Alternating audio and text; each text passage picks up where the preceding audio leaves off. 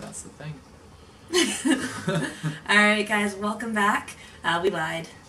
We're still in 2016. Yeah. Yep, she's a liar. We have one last video. Today is the 30th? 30th, yes. 30th. So basically we're going to just do a really short one for you guys. We were at the gym yesterday and we actually did our squats together for the first time in a million years. We don't usually have the same workout schedule anymore. There we go. That's better. So we were doing squats. I was going for a max. What were you doing? And I've been doing powerlifting program. Ooh. Careful, don't shake it. So I did 3 sets of 3-second pause reps at the bottom. So I did a set of 5, a set of 6, and a set of 7, all with 3-second pause on every rep. And then went up and did 5 sets of 6 at a heavier weight. So that destroyed me. My hips, glutes, and quads, and I'm sore today. Everything are sore. So. Yeah, so we're going to put those clips in. And then, so I did not get my max. I failed. Quite largely. You did. So, what'd you go for, 225? So yeah, I went for 225. I got 205 successfully, which you guys will see. And then 225 was not happening yesterday. So, let's go take a look at those.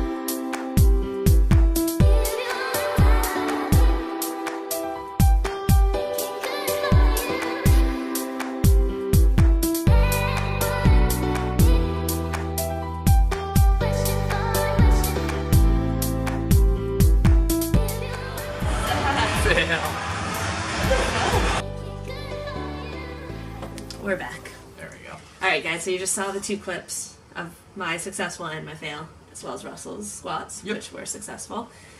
So we want to just briefly talk about failing a lift attempt or a PR attempt, how to do that properly. Whether you should or shouldn't. Yeah, when to grind it through. So, I guess we'll talk about safety first. What are your views on? Give people lifting enough room. Don't walk beside people's bars when they're benching. Don't stand right behind somebody when they're squatting. And don't try and walk over someone's deadlift bar. I've had that happen during a lift. Yeah, so just give people enough room, and usually everything's fine. You never know when someone will fall, when they'll have to bail, when stuff just doesn't go right. You know, and you don't want to mentally fuck them up either. Like people they're benching 400 pounds now. If you even graze that, they're gonna drop it on themselves and break their shoulders. So not cool. Like, what do you think the role of a spotter is? Do you think there's a time? Steven. Shaking the table. Do you think that there's a time where a spotter can actually be dangerous? It can be good or bad. So, for example, I wasn't able to spot Becca in her squat there. She just didn't get out of the bottom of the squat. So I'd basically just be picking up a person that has no momentum. So dangerous for me and dangerous for him. Yep. I actually saw a video just a few minutes ago of Amanda Bucci and Emily Hayden, and Amanda was squatting and she had to bail, and it was her first time. And she went to bail and she wasn't comfortable bailing, and Emily, her spotter, actually had the bar dropped on her. So that would be a situation. They were both okay, luckily, but that would be a situation where a spotter is a bad idea. If it's more than you just need a tiny little bit of help, the spotter should actually get out of the way.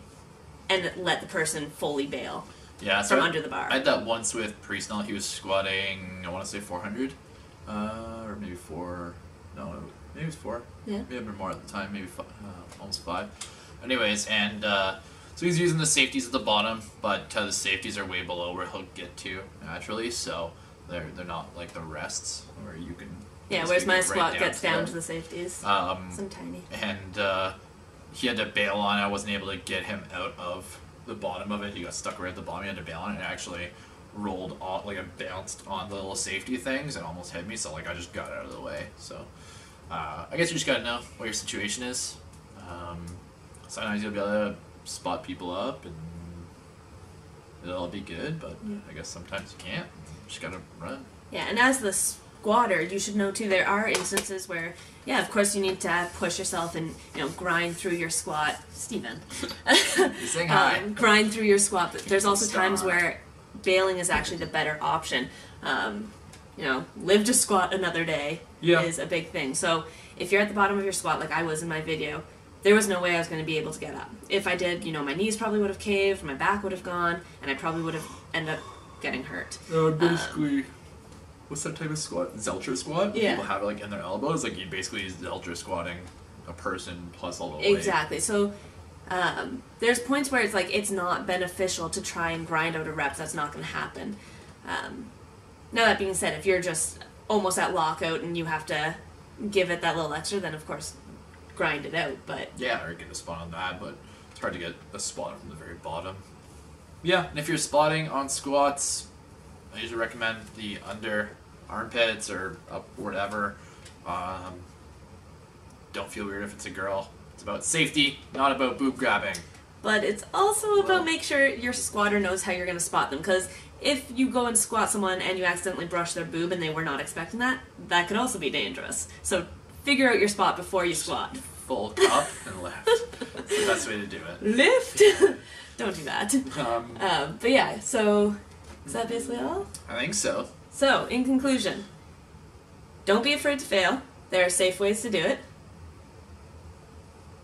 What else did we talk about? Yeah, we didn't talk too much about comfort zone. Like, people that never leave, intensity. that's what we should do. Yeah, so people that We're not concluding yet. never leave their little comfort zone of like, hey, Like me for I the can first year of squat training. 225 for 8 or whatever, but they never try to squat 245 for 8 or 255. They never try to get that progressive overload. Yeah, and so like my first year of linear like progression. weight training, that was kind of me. I was, number one, scared of failing because I would feel like a failure, which is not the case. If you fail a lift, you're not failing your training. There's still a place for it.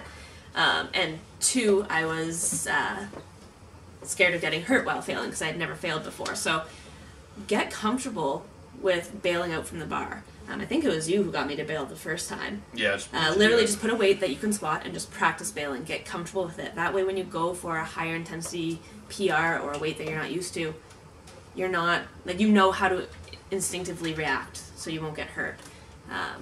Because if you're always in your comfort zone, you're not going to see gains in your strength or in your physique. You're just going to stay very stagnant. Yeah. Which I did for like the first year of my training. Yeah, we see it a lot, especially at one of the gyms we go to.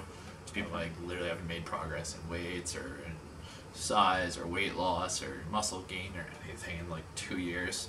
But I see them doing the exact same thing every single time. Now we'll actually conclude. So Yeah. don't be afraid to bail.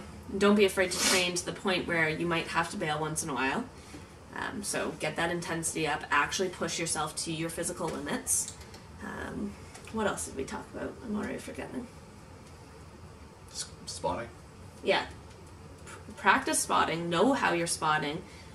Get comfortable spotting or bailing, whichever one you decide to do. Get PRs. PRs all day. Thanks for everybody that did participate in the giveaway. Not a bad reaction from it. I'd say No, it was pretty, fun. It was good. pretty decent. It was kind of cool just seeing everybody from all these different places. Girl from Becca's hometown actually ended up winning. Or not hometown, but one of your hometowns. Last You used to live hometown. there. Yeah. She ended up winning it, so that's been sent out by now. And hopefully you'll have that soon. So again, thanks for everybody that participated in that.